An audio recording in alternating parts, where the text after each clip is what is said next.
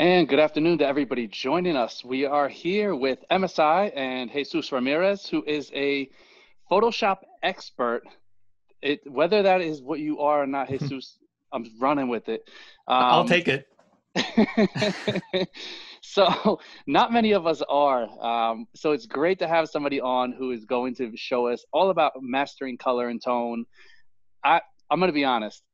I was just thinking about this the other day about all the little ins and outs of Photoshop and when people do commercial shoots and product shoots and the difference in colors from one image to the next and how Mhm. I was talking with a buddy of mine and he was working with a client who was very particular and he's like, it's a pain in the butt sometimes to get everything uniform. And I'm like, you know what? That's why I'm just going to stick to what I stick to. Let the people who deal with color management handle that. So me personally, I'm super interested to see what you have for us today. I know everybody out there, it's a hot topic in getting your colors right, getting your colors uniform. So for anybody who is watching who does have any questions along the way, Jesus is going to answer them for us. So Jesus, welcome.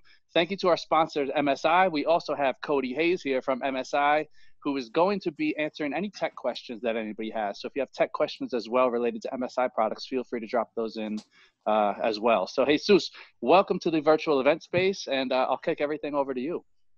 Awesome. Well, thank you. First of all, thank you so much for having me. And also thank you to MSI for being here with us today. Yeah, so we're going to be discussing color today. And color is really important pretty much on almost every project that I can think of. Even when you're doing black and white photos, you kind of have to think about how Photoshop will turn a color pixel into a black and white pixel. So there's a whole bunch of things that we can talk about. We can be here all day, but we only have a little under an hour. And what I'm going to focus on today is just several different projects, small projects in different types of areas related to Photoshop, a little bit in photography, a little bit in compositing, a tiny little bit in design. I know we may have people watching that are in all sorts of fields, so I want to give everybody just a tiny little bit of information. One thing that I would like everybody to think about is if I'm showing a project that, for example, one of the projects that I'm going to work on today is how to properly change the color of something in Photoshop. And you may never have the need to change the color of something in Photoshop, and that's totally okay. But what I want you to look at is look at the technique, look at how the tool is working behind the scenes, and think of how you can apply that knowledge to your workflow. So just try to figure out what I'm going to try to explain what's going on behind the scenes, and hopefully that'll spark some ideas for you to apply to your projects. So that's basically what we'll be doing for the next hour or so. As I mentioned earlier, or you mentioned earlier, MSI is sponsoring this event, and I am working with the wonderful Prestige 15 laptop. It has a lot of awesome features, but for creatives like myself, one of the most important features, I think, is the true pixel display technology that is on the screen.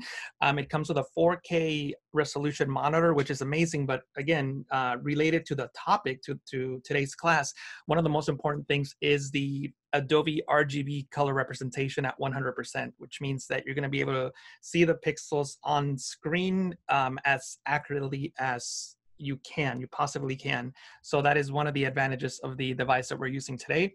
If you have any more specific technical questions that I can't answer, Cody is here and he'll be able to answer any specific technical questions. And I'm sure that in the chat that you guys will drop the link to the laptop that I'm using. So with that, I think we can get started unless there's any questions or anything else that we need to go over before we start. No, we're good to go. Go for it. We're good to go. Awesome. So let me share my screen and awesome. Cool. So the first thing that I'm going to work on in today's example is just a simple color replacement technique. Now, before we actually get into that, I'm going to show you a couple things that I want you to keep in mind. And also towards the end, I'm going to show you the technique that most people use and why I don't use that technique and I use the technique that I'm about to show you. So first, the important thing, something that I want you guys to keep in mind throughout this whole presentation. So I'm going to double click on the foreground color picker, and that's going to bring up, of course, the color picker. And here you have several different color modes that you can select to choose a color from the color picker. So it doesn't matter what color I select, you can see that the values in these boxes change. One of the most important ones, at least for today's presentation, is this box right here, the HSB. hue, saturation, and brightness. First of all, hue. Basically, what color are we talking about, right? Is it red, blue, green, yellow? What are we talking about? So that's what hue represents. What color is it? Next, we have saturation. Saturation is the intensity of that color. Is it really, really intense? So at saturation 100%, we're going to get the maximum intensity. Or is it not intense at all, and we're going to get a white or a shade of gray or black? So that's saturation. Then brightness, I think brightness makes a lot of sense for most people. Is it really bright or is it dark? So those are the three components that are going to make up basically every color that we see in Photoshop. And not surprisingly, this color mode is known as HSB, hue, saturation, brightness. So keep that in mind because that's going to be very relevant to a lot of the things that we're going to discuss in today's session. So let me just cancel this for now. And what if I wanted to make this couch a different color? The color doesn't matter. I have a yellow box here that I could use as a reference, but it really doesn't matter if we make it yellow, red, or any other color. So the first step that you want to do with any image, and I have all these different layers to show you different things. Don't worry about those layers for now. Let's just worry about the background. The first thing that you need to do is select the area that you want to affect with an adjustment layer. So I'm going to be really, really lazy here and use one of Photoshop's newest tools, the object selection tool. I have rectangle as the mode, and all I'm going to do is just click and drag over the couch, and we'll see what good of a job Photoshop does in selecting the couch.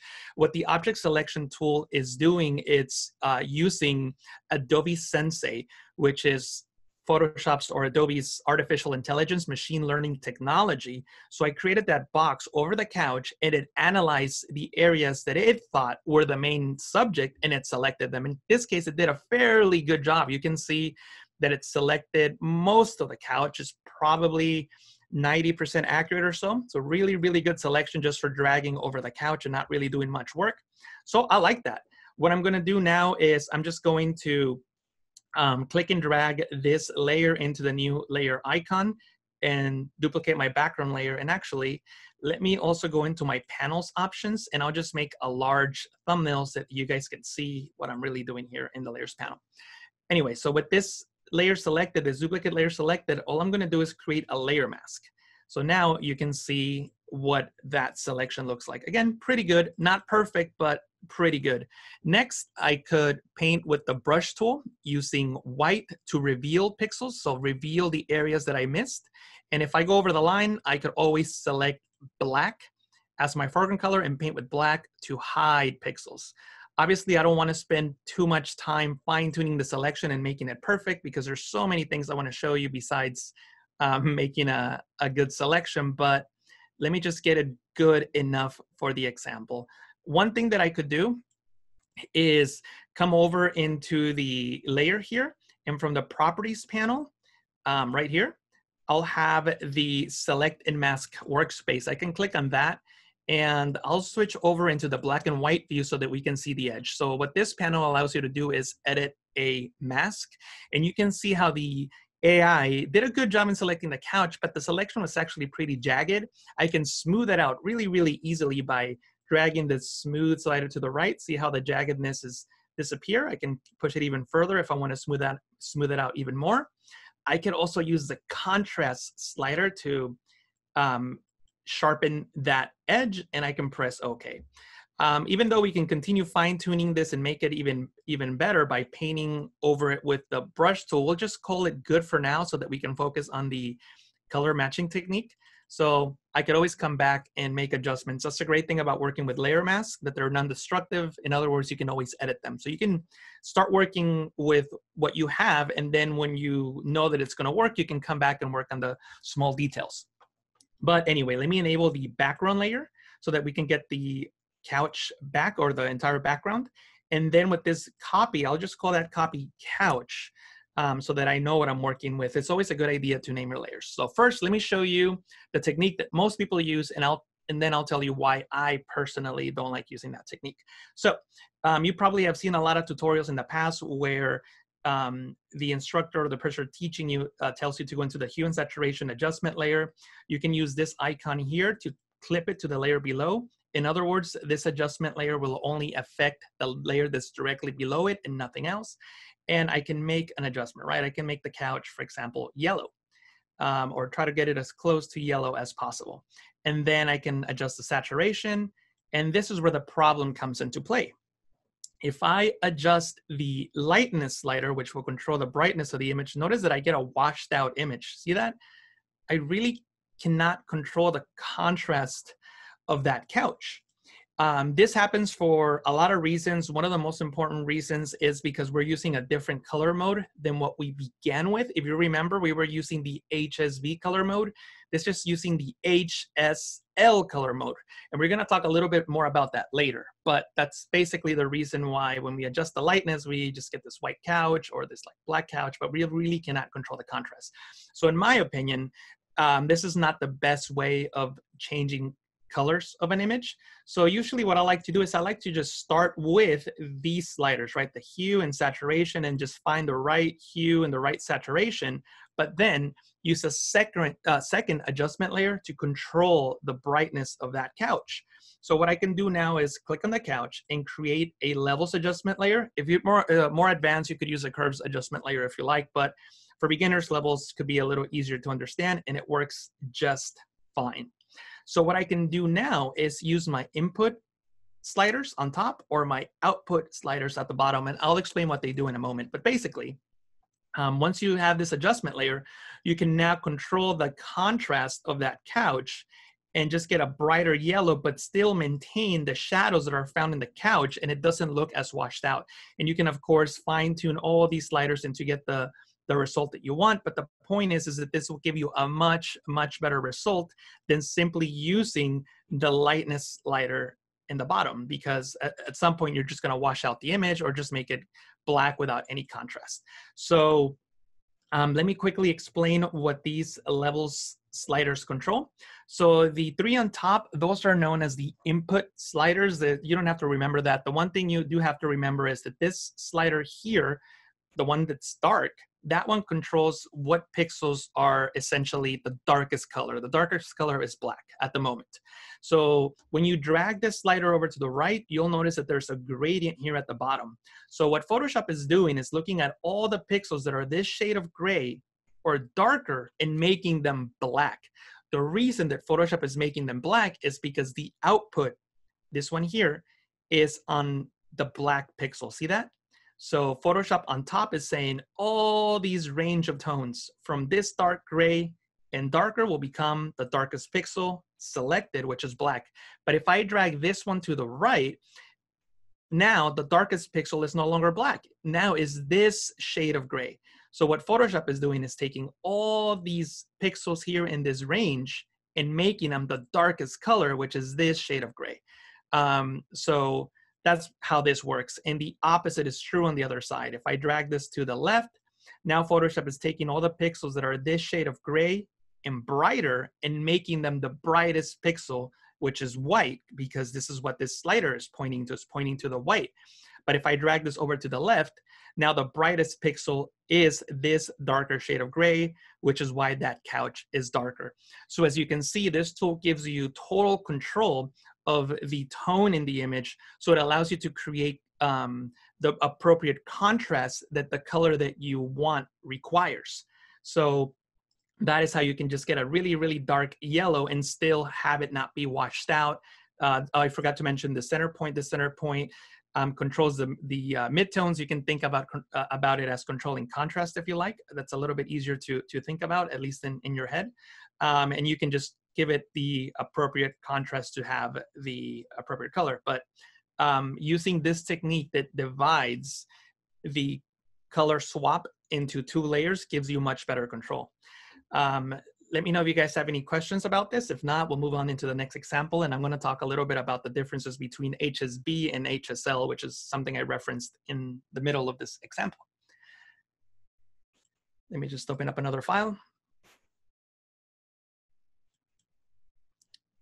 So we spoke about the different color modes just a moment ago, HSB and HSL. HSB, hue, saturation, brightness, right?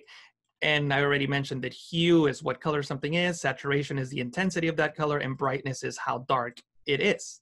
So that is a color mode. inside of Photoshop, obviously. But there's more than that. We also have the HSL that we saw earlier with the hue and saturation adjustment layer. And I'll delete these adjustment layers because we don't need them. So if I create a hue and saturation adjustment layer, we'll see the HSL color mode. So let me show you what happens when you bring the saturation all the way down to 0. You get that result, right? You're expecting to get a black and white image, and that makes total sense. But what happens when we do the same thing with these gradients? And before I do that, I want to point something out. The gradients that you see here, these gradients, when I enable the info panel and I hover over my image, you can see that if I were to change this into the HSV so you can see that the only thing that really changes for the most part is the hue. The brightness is about the same on all of them. So then that means that when I bring down the saturation, let me enable the properties panel, and actually I'll pop the properties panel here so that we could see it and it doesn't pop and cover the image there. But if I bring down the saturation, you basically get more or less the same gray throughout the entire image, because the only thing that was controlling the color was the hue. But when we remove the hue, then the saturation doesn't matter. And then the only thing that matters is the brightness. So that's what we get. But watch what happens when I use a different adjustment layer that has the same slider. If I go into the vibrance adjustment layer, you're also going to notice a saturation slider. It's got the same name as this slider, saturation. See that? And most people expected to do exactly the same thing. But when I drag the saturation slider to the left, you'll notice that it doesn't do the same thing. In this case, you can see that there's different shades of gray in the resulting color. And that is because this adjustment layer uses a different color mode. So the math behind the scenes, the algorithm behind the scenes works completely different. This one here, it's using the color mode that we were discussing earlier, hue, saturation, and brightness, HSB. While this adjustment layer here is using the HSL color mode, hue, saturation, lightness. And the easiest way to think about the difference of these adjustment layers is that HSL, excuse me, which is this one here, HSL, you can think of that one as a more of a numerical type of way of interpreting color. I mentioned earlier that the brightness was about the same. So when you bring down the saturation, the resulting color on all the different colors is going to be the same because the brightness is about the same. But with the HSV color mode, the grays are all different. Some are way brighter and some are way darker. And the reason is that this color mode is designed to be more like the way humans perceive color. So even though that numerically, all these colors here in this gradient have the same brightness, we as humans perceive blue to be darker than yellow.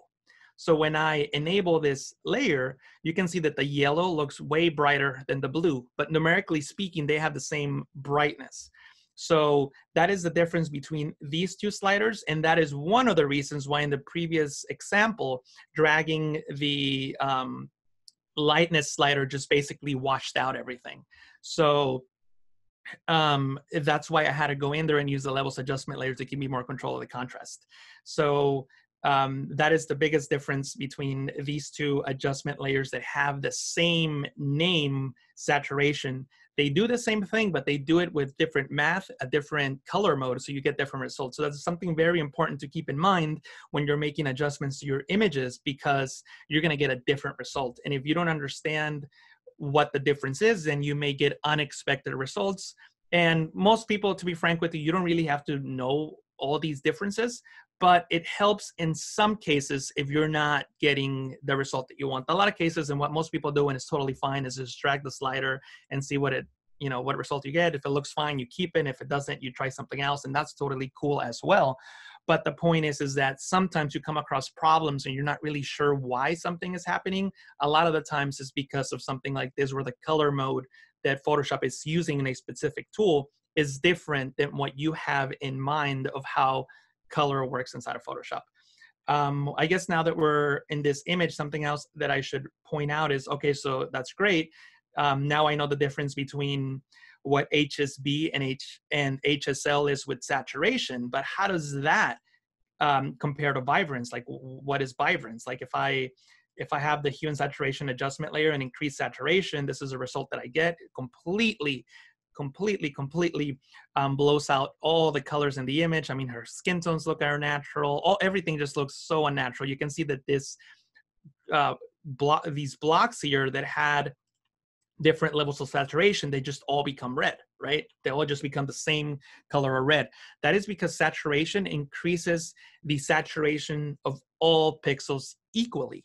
So it just blows everything out. However, vibrance is a smarter way of adding saturation. If I simply increase the vibrance slider to the right, all the way to the right, you'll notice that it will increase saturation, but this adjustment layer is designed to protect skin tones and to also protect colors that already have a lot of saturation. So you can see how this box here already had a lot of saturation, and it didn't increase the saturation that much, but the box down here at the bottom, it had very low saturation, so it increased the saturation further on those colors. Also, you can see in the gradient here that basically all the cool colors got added a lot of saturation, but the warmer colors, usually where the skin tones are, and the yellows and oranges here, it got less saturation. So if you're working on portraits, this is definitely an adjustment layer that you want to use to increase saturation. The only time I ever use the saturation slider is if I bump up the vibrance slider all the way to the end and I still feel that the image needs a little bit of a pop, then I will increase the saturation on here. But generally speaking, to add saturation to the image, I would just increase the vibrance on the entire thing. And if you are a little more advanced, I actually don't recommend just having one adjustment layer and increasing the vibrance all the way up. And that's because even though it's protecting skin tones and it's protecting already saturated pixels, you're still doing like an overall image adjustment. So what I would recommend instead is to right-click on the layer, convert it into a smart object so that you can work non-destructively. A smart object is a container that allows you to apply adjustments, distortions, filters, and transformations non-destructively, which means you can always come back and edit them. So with this layer selected, I can go into filter and select camera raw filter, and that will bring up this window. And actually, let me just get rid of that here. And in this window, I can go into the color mixer. And in the color mixer, you're gonna find this super cool color drop down here. I'm just gonna select color, and I can individually select the colors that I want to saturate. For example, I can select the aquas, saturate those, adjust how bright they are. Maybe I can shift the hue to a different kind of blue. And, you know, totally up to you. Maybe if I think her shorts are maybe too saturated, maybe I can bring down the saturation on that, maybe make them a little bit darker. So totally up to you. The point that I'm trying to make is that with Camera Raw, now you can target all these individual colors and control their saturation, their hue, and their luminance independently, and not do an overall saturation. Overall saturation using vibrance. And to be frank with you, if I was gonna do an overall saturation or an overall vibrance, I still would do it in Camera Raw, and I would do that under the basic panel under vibrance and do it through here, because then I also still have control over the color mixer, and I can fine tune all these different colors accordingly. Let me know if there's any questions in the chat or in the comments. I guess we're good. If you guys as of right now, no, we're good for now. You can keep it rolling forward. Awesome, cool.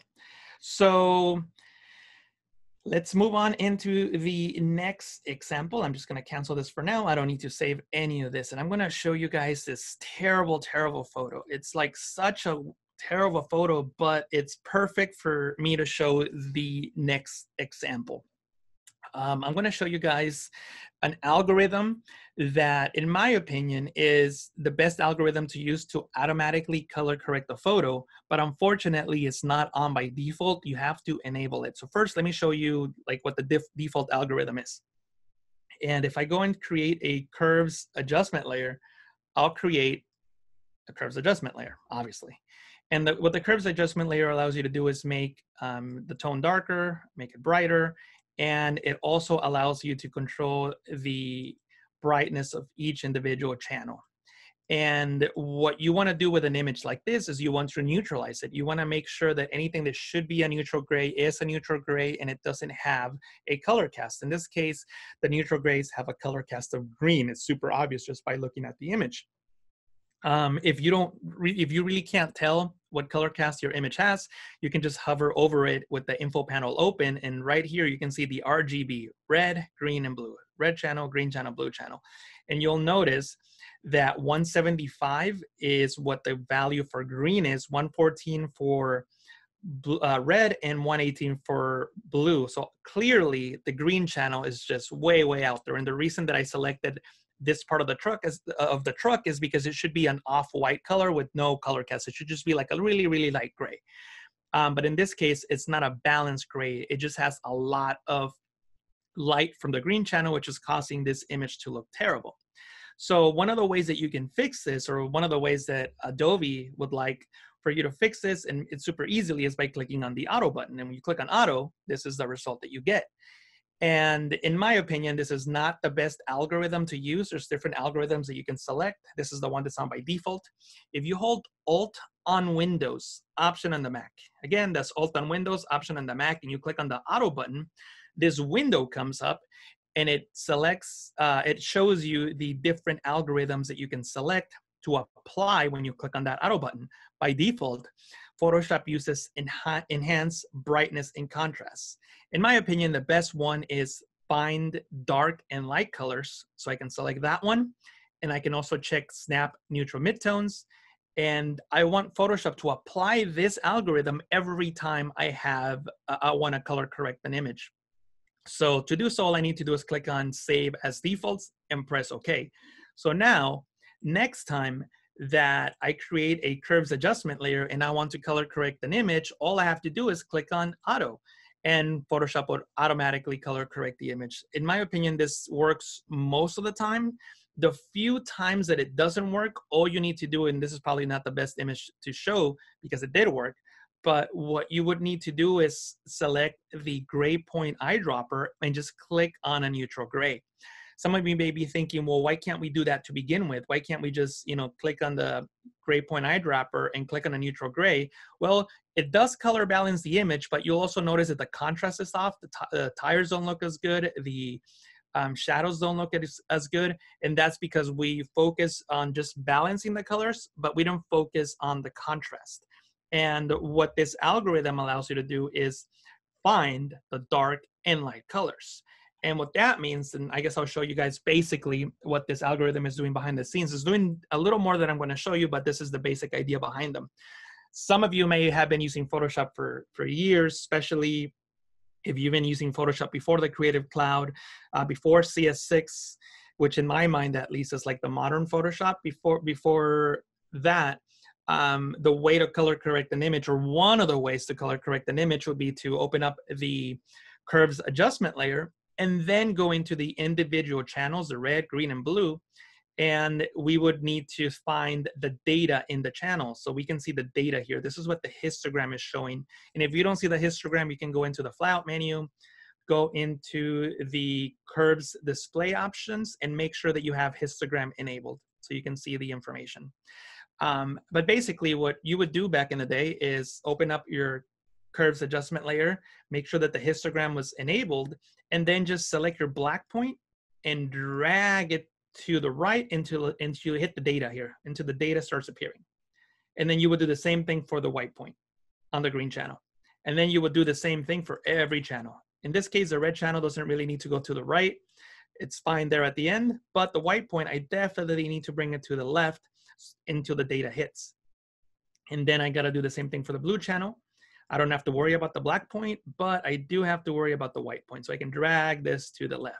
And you can see that I'm finding the dark and bright colors of every channel. And when I do that, I start color balancing the image. See that? See how that looks much better? That's basically what this algorithm is doing behind the scenes, is finding the dark and light colors automatically for you. And then Snap is doing the snap neutral midtones, which is going to try to find the midtone pixel and make it neutral, which again, in my opinion, it gives it a better result.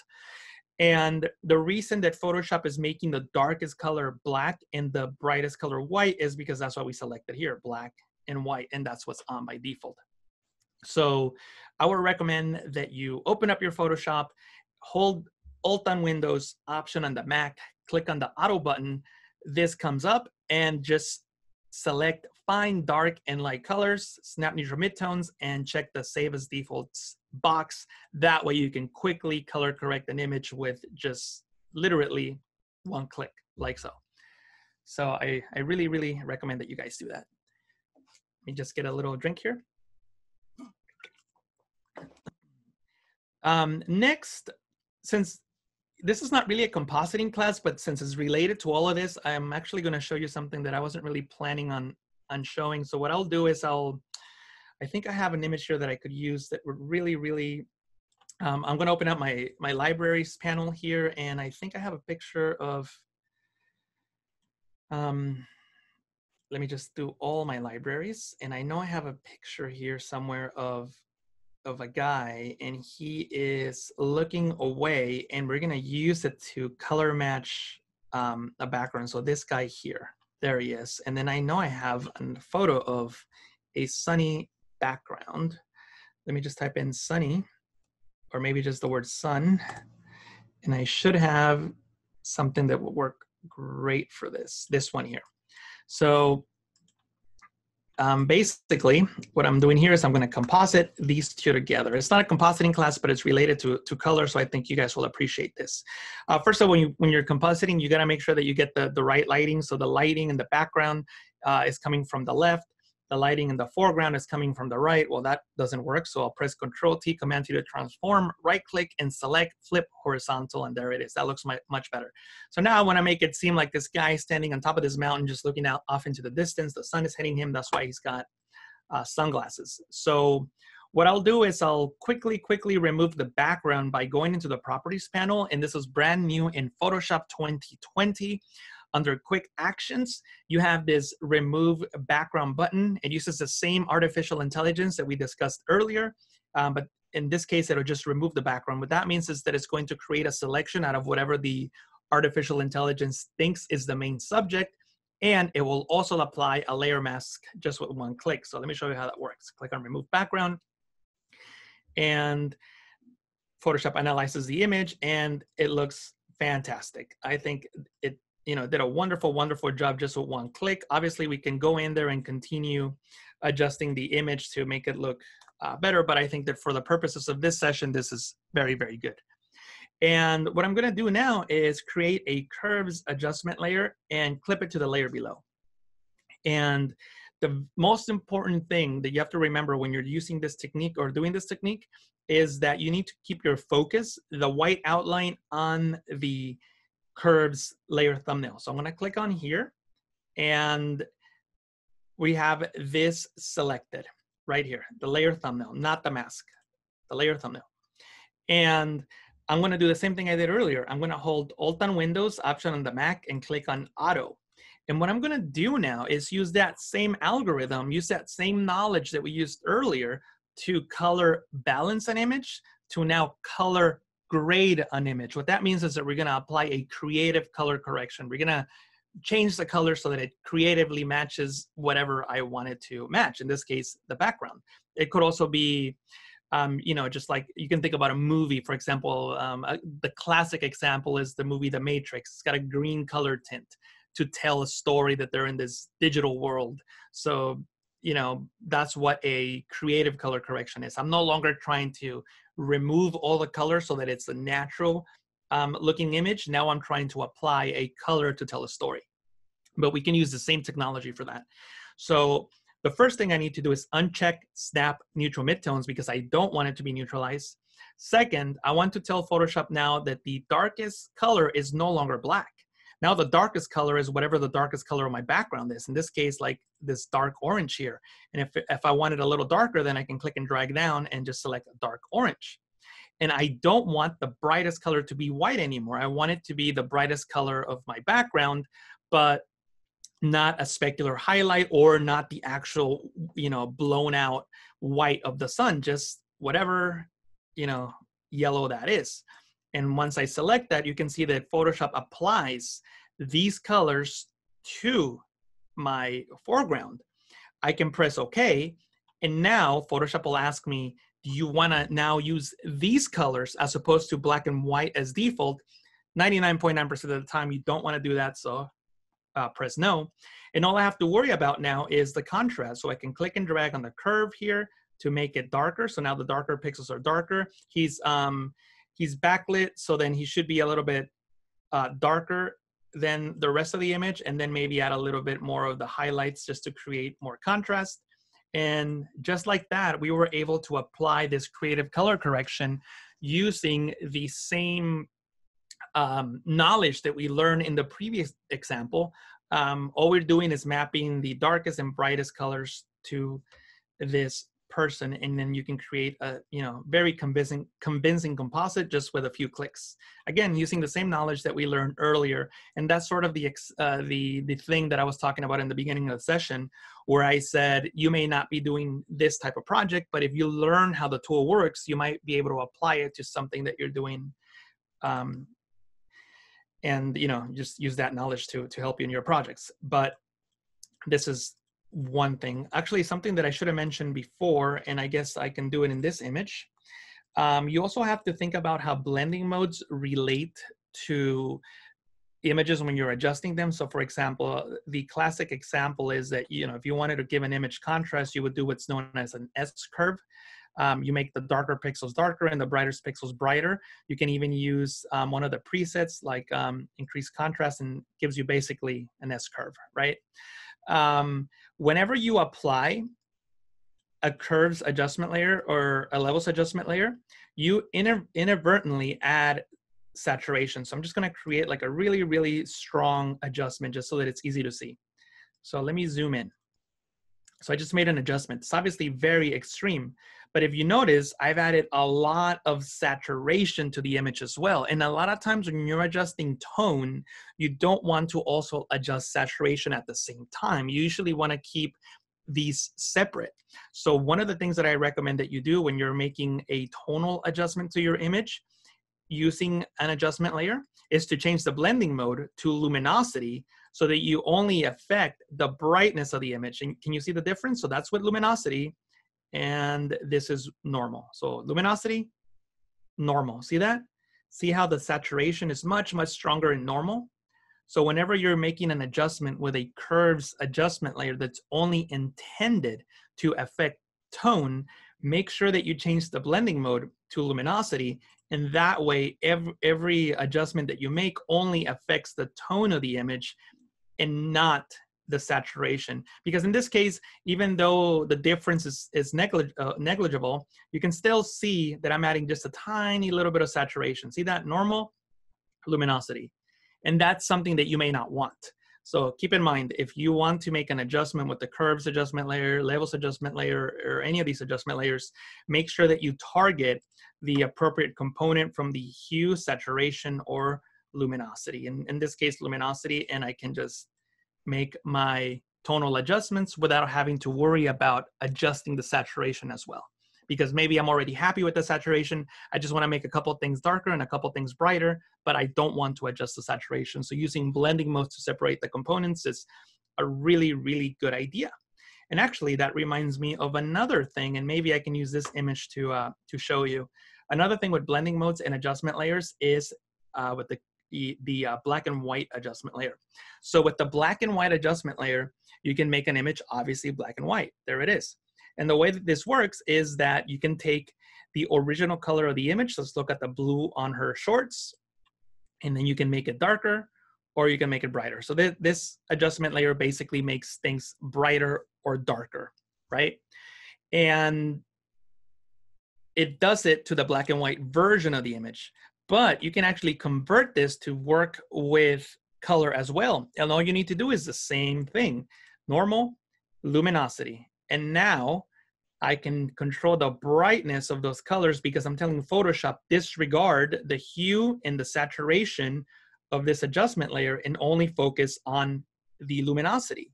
So it just helps me control the darkness of my image. And a lot of times when you're working on these things, you might not even notice the changes just because some of these changes are so subtle, which is why it's so helpful to sometimes work with the info panel, and you can really see the numerical values shift. And also using devices like the MSI Prestige 15 that uses Adobe RGB at 100%, you can really get true color representation on screen, and it just helps you get everything as close as you can to what's in your head or to the output that you desire. Let me open up another image here. And while you're doing that, Jesus, I'm gonna drop a link for our viewers. I'm gonna drop a link in the comment section on Facebook, and if you are joining us here from Zoom, I'm going to drop a link here. And this is for the Modern series of MSI laptops. So if you guys want to check out the Modern series, I'm dropping a link in the chat section. And on Facebook, I'm going to drop a link in the comment section. Awesome. And I'm sure Cody might know a little bit more about this than me, but if I'm not mistaken, these are Kalman certified laptops, which means that you're going to get true color representation. So definitely, if you're somebody who's interested in color, this is definitely one of the better laptops that you can get, simply because of the output that you get on screen. It's seriously one of the best. I mean, maybe you can think of some really expensive monitors that might give you better color representation, but for a laptop, there's really not much out there that performs like this laptop does in terms of color representation. Cool. So what I'm going to talk about now, and we don't have a lot of time, right? We have maybe like 10 minutes or something like that, 15? About 20 minutes left. Oh, cool. Okay, so a lot more than I thought. Perfect. Yeah. So I want to talk about one of the most powerful tools inside of Photoshop that I don't think that a lot of people take full advantage of, and that is because they don't really know how it works, and it relates to color and to tone, which is exactly what we're talking about in today's class. And let me just explain how this tool works, and you can take advantage of it. So this is just a gradient going from white all the way around to black. Very simple. And if I double click to the side of this layer, I can bring up the layer style window. And from here, in the middle, you'll see the blend if dropdown. And by default, you have gray, and then you have the red, green, and blue channel. And what this allows you to do is to select the layer that you're on, this layer or the underlying layers, and then show or hide pixels based on whatever you have selected here. In this case, gray. In other words, the brightness of the pixels, right? So with this layer selected, I can drag this black point to the right and watch what happens. It starts hiding those pixels. And notice that this is a gradient here. So this is basically saying if the pixel is this shade of gray or darker, then hide it. And I can go all the way to the other side. See that? I think that makes sense. And then the opposite is true with the white point. I can drag this to the left, and it hides those pixels, right? So basically what I'm doing here is, if a pixel is this shade of gray, which is a shade of 58, the grays in RGB range from 0 to 255, and this just happens to be a shade of 58. So if it's 58 or brighter all the way to 255, which is white, then hide it. So that's what this is doing. And there's also another thing you can do, is you can click and drag on one of these points and then hold Alt on Windows, Option on the Mac, click to split them in half, and you get a smooth transition between invisible pixels. So really, really cool, right? And you're like, all right, well, that's cool. Like, how can I use this? Well, you can use this in so many ways. For example, if I'm just going to use this image because it's the image that I have open, you can use it to create a, for example, curves adjustment layer. And maybe you only want this particular adjustment to only affect the highlights and not the shadows. Well, how do you target the highlights and not the shadows? Well, double click to the side of the layer and hide the effect from the shadows. Alt and Windows option in the Mac, click and split them in half. This is probably not the best adjustment in the world, but you can see now that this adjustment is only affecting the brighter pixels and not the darkest pixels in the image. So this is how you can target specifically tones in your image. Also, if you're someone who is doing compositing, this could be like a really, really great compositing tool, because now if I wanted to composite the word clouds onto this image, I could use Blend If to have the clouds pop up. Let me show you what I mean by that. With this layer selected, I can double click to the side of the layer. And now I have, again, this layer and the underline layer. Now, I don't want to focus on the layer that I'm on, because right now I'm in the text layer. I want to focus on the layers below. And obviously, since the layers are below, they're hidden by the pixels on top. So instead of hiding pixels, now I'm revealing pixels. I'm bringing pixels up. So with the black point, I bring up the darker pixels, obviously. And with the white point, I bring up the brighter pixels. So I can bring up the clouds. And I can also hold Alt and Windows option on the Mac and click, splits those points in half. And now I have this convincing effect of the clouds being in front of the text, and all this is editable. See that? See, I can just move it and place it anywhere that I want. And maybe I want it down here, but now this looks kind of weird. So I can always double click to the side of the layer and adjust those pixels accordingly until I get the result that I want. So it's a really, really cool technique that you can use to composite or to specifically target bright or dark pixels on a photo. The other cool thing about it is that you can also work with the luminosity, or the brightness of channels, I should say. And if you go into the channels panel, you can see the red, green, and blue channel. This is obviously an RGB image. Basically, the RGB color mode mixes all this light to get all the colors that you see. So we have the red light, the green light, and the blue light. And together they make up the RGB composite, the RGB view, and it's all the colors that you can see inside of Photoshop and basically every screen device. And what you can do now is look at each individual channel. And each individual channel is just basically like a black and white mask. And the white areas show all the light that's coming through in that channel, and the black areas show that there is no light coming through in the color of that channel. So for example, in the red channel, the top part means that we have a lot of red light because it's completely white. And the bottom part means we have no red light because it's completely black. When I enable the RGB composite, you'll see that, yes, in fact, on top we have a lot of red, and at the bottom we have cyan, which is the opposite color of red. So we have zero red light. Cyan is the opposite. So in the green channel, we have white over here on the left and black on the right. If I enable the RGB composite, you can see that the reason that we have white is because this is where the green light is, and the opposite of green is magenta, and the magenta is on the other side, so it's going to be completely black. And it should be no surprise to you that the next channel is blue. Blue is here, so then that will be white. The opposite of blue is yellow, so then yellow over here will be black. And yep, that's in fact what we see in the channel view, in the blue channel view. By the way, some of you may have inadvertently changed the, actually I thought it was right here. I was going to show something and I don't even remember exactly where it is. I think it's in the tools, and I should have not even said anything because now I'm not going to be able to find it on the spot because I don't have it enabled, but I thought it was under tools. But there, if you're ever looking at the channels panel and instead of seeing black and white, you're actually seeing the color of the channel, that is because the options have been changed. I thought it was under panel options, but I guess not. So it's definitely in the preferences under Control K, Command K on the Mac.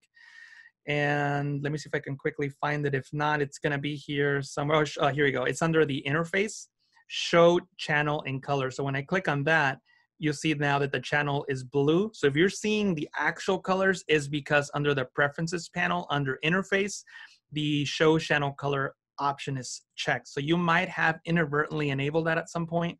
So I know that confuses people sometimes where they can't locate the, they can't see the channels in black and white, and that could be confusing.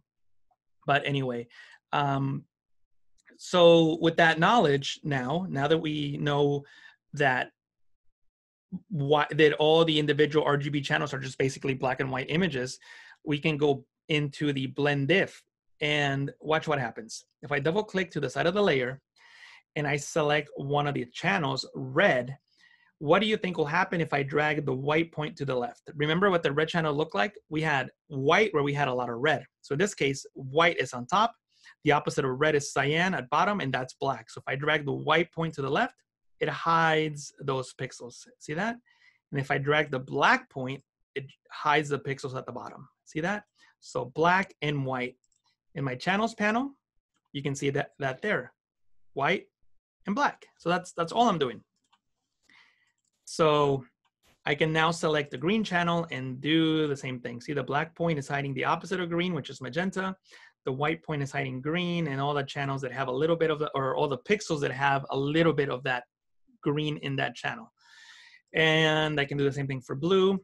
I can hide the blue using the white point, and yellow using the black point. So how does this become beneficial to you? Well, again, you can use it as a mask. So if you're working on a project where you have a beautiful photo, but a really boring and dull sky, and you want to do a sky replacement, well, instead of masking, like masking this tree will be, very time consuming. It's got a lot of branches and leaves and a bunch of little detail that might just take you way too long to mask. What you can do is take advantage of what I just showed you. And you can double click to the side of the layer to bring up the blend diff, the layer style window. And inside of that, you'll see the blend diff slider, and you can select the blue channel. And because the sky is blue, and let me just actually show you the channels panel. Usually in an image, what you want to do is look at your image in the channels panel and just see what each channel looks like. In this case, the blue channel is pretty much dark everywhere but the sky, because there's a lot of blue light, obviously, in the sky. So what you can do is select the blend diff, select the blue channel, and then on the white point, you can drag this to the left. See that? See how I'm just like literally just hiding the sky? Super, super easy. I can hold the Alt key on Windows. That's the Option key on the Mac. Split these points in half and just create a smooth transition between visible and invisible pixels. And now I can just select the sky layer and just place it accordingly. Whoops, that's the wrong layer. Let me just disable auto select so that I don't accidentally select the layers I don't want to select. Just the layer here at the bottom and drag up and just place this accordingly to make it as realistic as possible. Now, Jesus, is that going to give you any haloing on the leaves or minimal haloing? Excellent question. Excellent question. So the answer is it depends. It depends on one thing. Let me just disable. Let me see. How can I explain this? So the short answer is yes. The longer answer is it depends. If I zoom in, you can see that this particular sky and the background sky are pretty much the same. I mean, the one in the bottom might be a little bit darker, but in reality, they're very close. That when I do the replacement here, you're not going to notice the halo, or it's going to be very, very minimal halo, because both of the skies are essentially the same color. Now, you would really notice the halo if you're working with a sky that was maybe a lot brighter or a lot darker, then you will notice the halo. So what you would need to do in that case is select, basically what I just did here, you would select the sky layer, whatever the sky is, and adjust the sky so that it more closely matches the original sky. And if you think about it, that makes total sense, because the sky is literally what's lighting up the scene. So if I bring a sky that is way, way too dark for that scene, then it's not going to work. So, you know, you also have to find a photo of a sky that is close in terms of brightness as to what the skies that you want to replace. And if it's not, then adjust it accordingly so that it matches the sky that you're working with. And not only would you remove the halo, but it'll just make a more cohesive composite, because the sky should be a certain brightness because the rest of the scene is a certain brightness. You know what I mean? I hope that made sense. Like, let me give you an example. Like, I think we can probably use that same image we were using a moment ago. So, oh, did I accidentally remove it? Yeah. So basically, I think I used the word sun earlier to find it. So we were I think this will work. We'll see. But I think it'll still prove my point if it doesn't work. So maybe this is the sky that we select now, right? And I know this is probably not the best composite in the world, but here we are, right? So now you definitely are going to get a halo effect, because you can see the halo is blue now because I'm using a completely different sky. But if I were to either, in this case, I probably wouldn't do this, but either make the sky like a similar blue to what I had in the original image, then you wouldn't notice a halo, right? But in reality, what I would do in this case is actually change the foreground to match the background. So what I would do in this case is make a levels adjustment layer, clip it to the layer below, and then just probably completely, oh, actually this shows me another thing I wanted to show you guys. Notice that when I adjust the brightness, the blend changes. Why does the blend change? Well, it's looking at the RGB channels. So when I make an adjustment, the blend changes. So I lose my blend. So how do I keep the transparency that I've created on a blend if adjustment? Notice the layer thumbnail here on the bottom right. You can still see the sky. The sky is blue. But if I right click on that layer and select convert to smart object, look at the layer thumbnail now. Is the transparency checkerboard. So that means that now with my levels adjustment layer, I can make it whatever color I want, and I don't lose that that transparency. So by converting it into a smart object. So what I did here is I just sort of matched the foreground to match the background. So that was a very long-winded answer to your questions about the halo. Another thing you have to look out for when using this technique is, let me try to get it back to this image right here, is in some cases, you may need to push the blue slider too far to get everything to look right, but that may start affecting other areas, especially if maybe you have a blue car or a person with a blue shirt. You may start affecting those areas. So what do you do in that situation? The problem is actually really easy to solve. All you do is you just duplicate that layer, Control-J, Command-J on the Mac, right-click, and you can just remove the layer style. Did I not click on the layer style? For some reason, that's not working. But let me try it again. Control-J, Command-J on the Mac, and I'll just do it this way. I'll just remove the blend if. But anyway, so now you notice that the icon's not there. So basically, I have my original image back. All I would do at this point is just create a very, very loose selection. I don't even have to be very precise, and just select that barn, create a layer mask, and there you go. So you would just have to duplicate the elements that you want to keep on a new layer and put it on top. And doing that selection is a lot easier, as you just saw, than coming in here and trying to get all these branches. Obviously, I exaggerated there a little bit, but you know what I mean? I could just use this slider to fine tune it and get all those branches, like so. Awesome. The next thing I wanted to show you guys is I have here a color grading. We're gonna talk a little bit. We haven't talked too much about color grading, but I wanted to talk a little bit about that. It just simply one of my favorite methods of adding a color grade to the image. As I mentioned earlier, a color grade is a way of adding color to an image to help you tell a story, as opposed to color balancing an image, which just means you got to get a neutral gray so that you don't have a color cast. Like in the food truck, we had a green color cast. In this case, this image does not have a color cast. It's not, you know, overly yellow, overly blue, or overly anything. There's just a lot of gray going on, but it's kind of a boring image.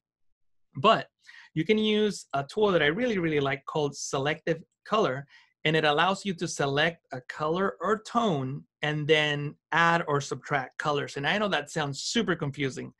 The first thing you have to remember is the relationship between colors, RGB and CMYK. remember earlier I talked about the red channel, the green channel, and the blue channel, and then the opposite colors. Red, the opposite is cyan. Green, the opposite is magenta. Blue, the opposite is yellow.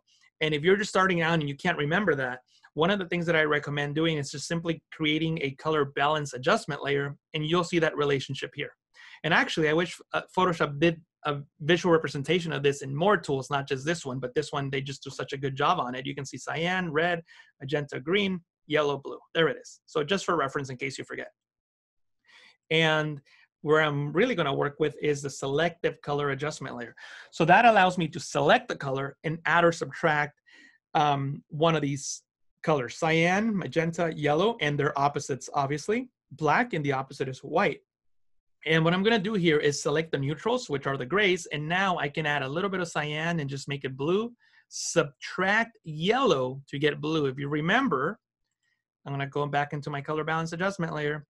See, blue, yellow. So in this adjustment layer, I just have yellow, but I know that if I subtract yellow, I'm going to get the opposite color, which is blue. So I'm just making this blue, magenta. I can just add a little bit of magenta and makes it that purplish color, or I can add green by subtracting magenta and I get more of a cyan color. So I can now start color grading this image. So I'm creating that, you know, that teal orange effect. Orange because there's a lot of orange in his face, the yellow in the back, but everything else I'm making blue or teal. And the reason that blue and teal look great is because they're opposite in the color wheel. You see this a lot in movies, especially like in action films, where the actor is usually surrounded by a lot of blue, and his face is sort of in the orange colors. That way it complements with the rest of the frame, and the actor pops. If you want to learn a little bit more about what I'm talking about, you can go into Window, Extensions, and open up something called Adobe Color Themes. And that's going to bring up essentially a color wheel. And what you can do in this color wheel when it opens is click on this icon here. It reads color rule, and you can select complementary. And then you can see that I have my blues and teals here, and then the oranges on the other side. So that's why this is often used in the movie industry, because those colors are complementary. And when you put complementary colors next to each other, they tend to pop. So that's kind of what I'm doing here. And now that I have this selective color adjustment layer, I could also maybe make these tones a little bit darker by dragging the black slider to the right. And you know, you can spend as much time as you want fine tuning this. I can also go into the blacks and maybe add a little bit of cyan to the blacks, a little bit, reduce the yellow on the blacks to get that tone that you get there. And now I can work on the skin tone separately. I can go into the reds and maybe reduce the cyan, because I don't really want that much cyan in there. Sometimes you may inadvertently get cyan in the shadows. So then I usually like to come in here and just reduce cyan, add yellow to offset the blue, and add a little bit of magenta, and do the same thing for the yellows.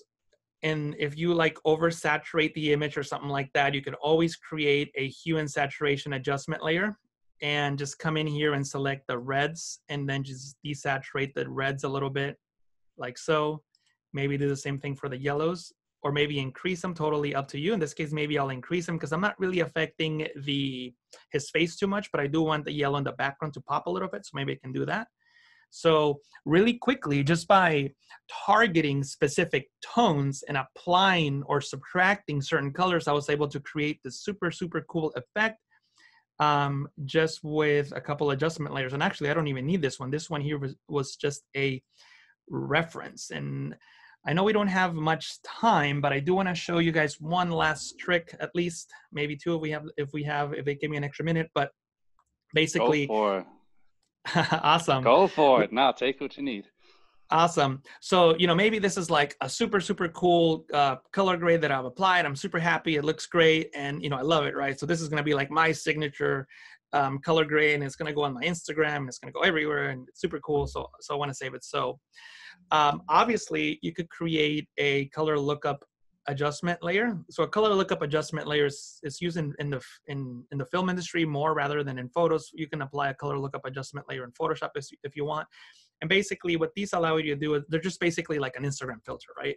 And you can just select the one that you like and apply it to your photo, and there it is. They actually have a teal orange one, but I like the one that I did much better. So I could create one of those, but the downside is that it just becomes a regular adjustment layer like this one. And I can't control it, right? Like I don't really have no options. I can reduce the opacity and I can change the blending mode, but I can't really go in there and fine tune it if I need to, right? I can't come in here and adjust the red saturation to add or subtract, or to maybe shift the hue a little bit so that so that his skin tones are better, or maybe this is a different photo and it doesn't quite work and I just want to fine tune it a little bit.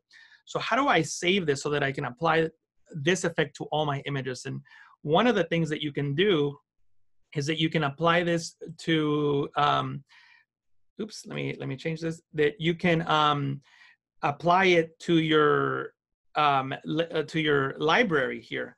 So you can just apply this to your library, and you can see that I just selected the graphic option here because I had that layer selected, and it created this thing called color, right? And you're wondering, well, what does that thing do? Well, I can drag it in here, and when I drag it in there, nothing happens. It's just like an empty layer, right? But what you can do instead, when you drag it out, is you can hold the Alt key on Windows, that's the Option key on the Mac, and it will drag in the folder that created that effect. So you see that here? If I just drag it, it's just an empty layer and it doesn't do anything. But if I hold Alt on Windows, Option on the Mac, and click and drag it into my Layers panel, I get all those editable adjustments. So now you can create a Creative Cloud library, call it like, you know, my favorite color grades, and then you can rename these whatever you want. Rename it. I can, you know, I just called it color. Photoshop just called it color because that's the name of my folder. But I can come in here and just call it, you know, my cool color grade, and I can put this I can create a new library if I want to, and that library can contain just my cool color grades, and I can quickly just take any image. Let me just find a different one so I can show you here. So let me just type person, and I'm sure I have, actually neither of these will be good for that. Let me just try man, something that might work okay. I'm looking for something that doesn't already have a color grade. That's another thing. I made it so that the image would work with an image that has a lot of neutral grays. So like this one here has a lot of neutral grays. So I can just drag this in there. Actually, I'll open it up. I'll open it up. Even better. I'll open it up. And then what happened to my color grade? It's right here. So whole new image, let's just pretend it's a different day. This is my new photo, and I want to apply my cool color grade that I apply in all my images. All you have to do is hold Alt on Windows, Option on a Mac, drag it out, and there it is. And since this image is a little bit different and she's blonde, well, maybe I want to do something with the yellow. Maybe I can go into the selective color here, go into the properties panel, and the yellows, maybe add a little bit more yellow to kind of make her blonde hair pop a little bit. Select the yellows here as well, and then maybe saturate those more, you know, and just adjust them accordingly. And there you go. Simple as that. I applied the look and feel that I applied to all my photos just like that. And the cool thing about using a libraries panel is right now I'm working with my laptop here, but maybe I move over to my MSI desktop over there. And since I'm logged in with the same account here as I am with my desktop, all the stuff that I put in my libraries will sync. So now I have this available to me everywhere I'm logged in with the same Creative Cloud account. If I go to a friend's house and I'm using his Photoshop and I can't log into the account, well, I could log into, and here's a laptop I'm using, by the way, the MSI Prestige 15 from the B&H website. You can check that out. I'm sure you guys will place the link on there, but you can go into assets.adobe.com, which is a website, and you can see your files here, your libraries. And I forgot what library I put this in. I put this in the 1324 libraries. So I can just look for my libraries here. See 1324, here it is. And there it is, my cool color grade. So I can just download this. See, I can hit download and this will download onto my desktop, and it's just gonna be a PSD with the layers there. So I don't even have to have my laptop or my desktop with me. I can just go to a friend's house and just log into his computer, use his version of Photoshop, but just log into my Creative Cloud account from my browser, and then just download that PSD. See, it says PSD right there. It'll just be a Photoshop file at that point. And you can quickly save your color grades that way. Cool. Let me know if there's any questions or comments in the chat. I'd be glad to answer them. I do have a comment. This is why I love my job. There you go. Now, this has been great and super informative. I wanted to ask something situationally. It's funny, as you were going over all that stuff in the beginning, I'm like, oh man. I mean, first you gave a technique that I've been doing another technique, and Photoshop has always been one of those things that's referred to as you can do a million different processes a million different ways, and there's no one way to do anything. There's no 10 ways to do anything, but you gave me a process and that was way easier than what I've been doing. So thank you for that. Which one was that one? I'm curious now. Well, in the beginning, when you were talking about the hue, saturation, and lightness, your workaround for that by using the alternate adjustment layer, it's like, yeah, I don't know why I never thought of it to do it. So I've probably been doing double to triple the work when doing certain things like that. And I don't get into it very seriously, but when I do need to do it, I'll be completely honest, half the time it's just doing Photoshops to troll my coworkers and friends. So, well, that's how I started. So I totally get it. But I wanted to ask, in that particular section for what you were doing there, there was I had done pictures for somebody, and of course they came back and they said, well, she's wearing a dress and there's pit stains. So she was sweating. The underarm was wet, obviously, but it was a different color. Is that something where would that technique work on that? Because it was just a nightmare for me to try to correct that. So the short answer is yes. It'll be more realistic if. So short answer is yeah. I probably wouldn't start with trying that technique on something like that. The only way I would do it that way is if the texture on the shirt or whatever was just like super noticeable. But if it's something like, for example, if you took a picture of me now, and hopefully I don't have any sweats. I'm in California. It's super hot right now. I think we just had like a record-breaking day or something. But anyway, the point is that what I would do is I probably would just find like another section and then just like composite it in and kind of like manipulate it that way. And then use the blend if technique that I was talking about to target the darker areas. But that would only work if it was a shirt like this one where there's really no the texture wouldn't be visible, But if you had something that was very visible, then I would go with what you suggested. So it depends. Okay. And also to be frank with you, if neither method worked with that, I would try. I don't know if you're familiar with frequency separation. I would try that in that situation, like but that's more complicated. So exactly. I was thinking, I'm like, because that was the problem, was the texture of the dress was very tough for clone stamping. It was one of those textures that it's not conducive to a clone stamp. So well, see, but that's the thing. Like with compositing it from another area, you might be able to distort. For example, like if it was this sleeve, I might be able to distort it and make it look like this sleeve. You know what I mean? Still keep the same texture, but you always can't do that because sometimes the texture it is what it is, and you can't. It's difficult to match. Definitely. Cool. Wow, tons of information, man. I'm gonna have to watch this probably 2 or 3 more times. I'm over here like. No, it's I was over here texting people. I'm like, all right, you got to watch this. You got to watch this, because these are all questions that I get all the time. And there's a million different things out there. I want to take this time to plug your YouTube channel. I'm going to drop the link for those people who are watching, but Photoshop training channel on YouTube. Got to check it out. There's a ton of great information. I think it's your delivery it's just straight to the point. It's very easy to follow. So definitely thank you for that, Jesus. Thank you. Also, like there's another thing I would like to plug on just because I know there's a lot of people starting out and it's kind of plugging me, but at the same time, not really. If you are just a beginner and you want to learn some of the basics, obviously a lot of people start with Lightroom as opposed to Photoshop, just because it's a little easier to grasp. But if you just type in like Lightroom and then like Adobe on Google, you're going to go into the product page for Adobe Lightroom on Adobe's page. And if you click under tutorials, And I think my screen's still being shared, so I think you can see this. You can see these courses, this beginner photo editing course and this local adjustment course on Adobe's website.